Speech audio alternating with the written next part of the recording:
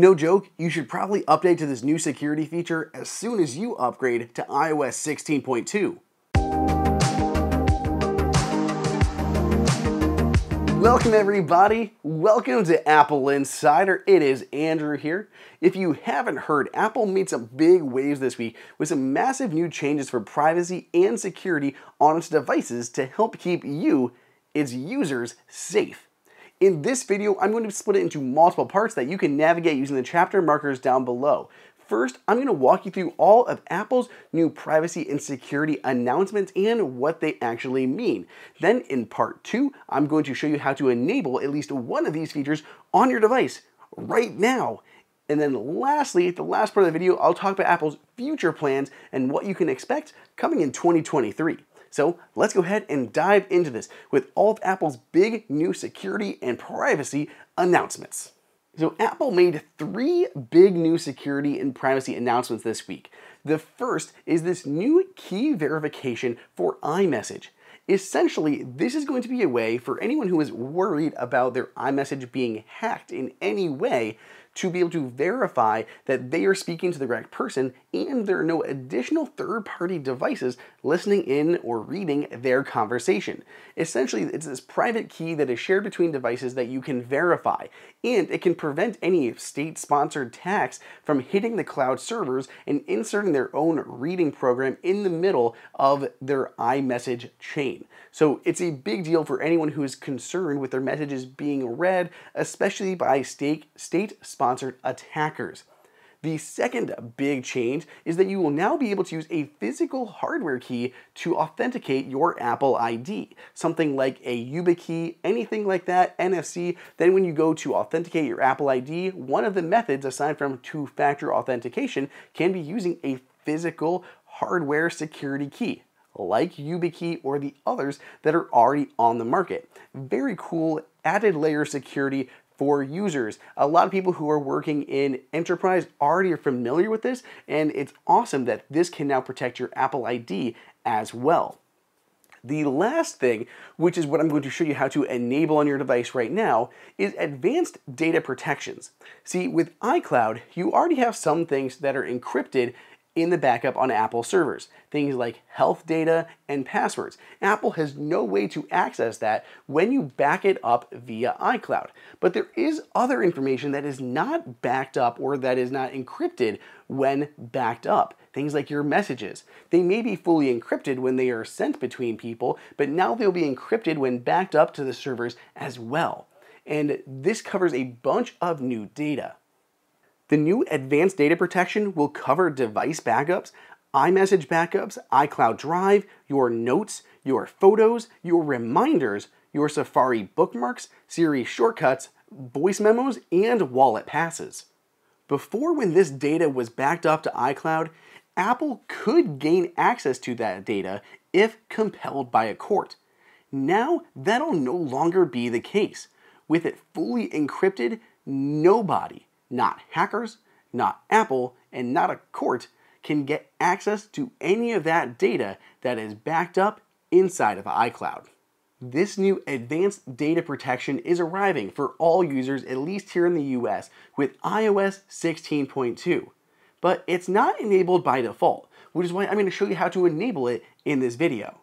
Andrew, it seems like such a really cool, useful feature. Why isn't it enabled by default? That's a great question I'm sure you are asking, and that's because you're going to have to make sure the account has a recovery method. With all this stuff encrypted, Apple has no way to help you recover your account. And because it requires that extra step from users, Apple didn't want to have to overburden its users and now requires them to opt into this advanced data protection. But it's super easy to do to get fully encrypted backups of your data as well as have a recovery method should you need it. So let's go ahead and take a look at how to enable advanced data protection. Here's how we enable the new advanced security features. First, I'm going to head into the Settings application and tap my Apple ID at the top of the screen. Then I'm going to go down here to iCloud.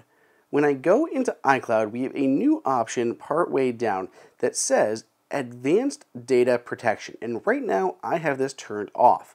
When I tap this again, you can see I have more information now on this advanced data protection. it's here that I can turn on advanced data protection by tapping this button here. The first thing to note is that you will be responsible for your data recovery, and we can go ahead and set that up now with this tap of a button. Here I can choose different recovery methods, so recovery assistance via a contact or a recovery key that I can save offline in a secure location. For many people, the account recovery contact might be the best option. You can choose somebody that you trust, and you can get help in person or by phone from them, and it can easily allow you to get into your account. So if you're married, it could be your spouse, it could be another family member, or a very close friend that you had. But make sure, again, it's somebody you trust if you ever do need to recover your account. I'm going to go ahead and add a recovery contact right now.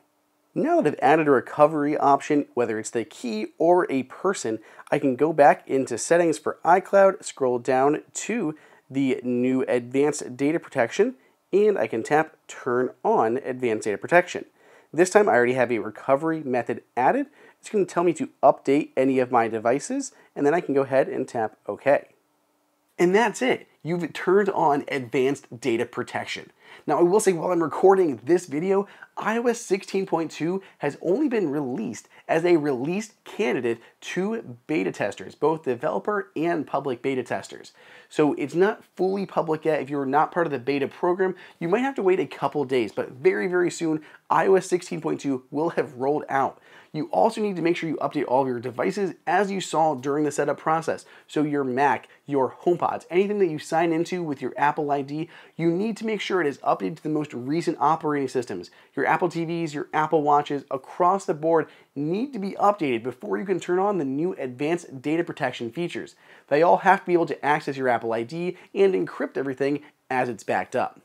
The only thing that isn't covered by this new advanced data protection is things like your emails, your calendars, and your contacts. And that's because those have to be available to third-party services like Gmail or Yahoo or whatever other email services, syncing services that you use for those media or those, contact type stuff. There's just like an open standard, and Apple can't encrypt all of that on its servers without cutting off access to everybody else. Apple's other two new security features will be arriving in 2023.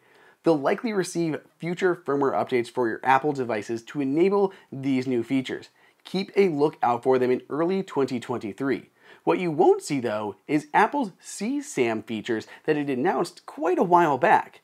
With this new feature, Apple is going to be able to scan your photos and look for things like CSAM, which is going to be child sexual abuse material. And that has now been completely scrapped by Apple. Apple has kind of backpedaled, changed their mind about it, and instead want to go this way, keeping things super secure as much as possible, which will also prevent any scanning like this, whether on your device or servers. But Apple has backed off on this. I know a lot of people were concerned about people looking through their photos for CSAM. It's not going to be a thing. Apple has scrapped the plan altogether. No need to worry about that if that was a concern to you. So let me know what you guys think. These are big new security features. Are you going to turn on advanced data protection? And what do you think about Apple's plans to ditch its CSAM abuse scanning system that had been putting in place? Do you think it's a good thing or a bad thing? Let me know all down below in the comments or on Twitter at Andrew_OSU. Otherwise, stay tuned. I got a lot more videos coming your way.